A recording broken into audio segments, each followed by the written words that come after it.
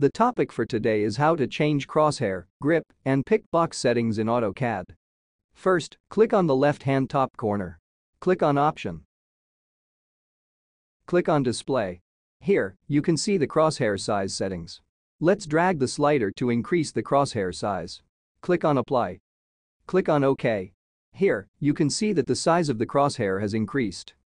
Again, click on the left-hand top corner. Click on Option. Click on the selection. Here, you can see the pick box size settings. Let's drag the slider to increase the pick box size. Click on Apply. Click on OK.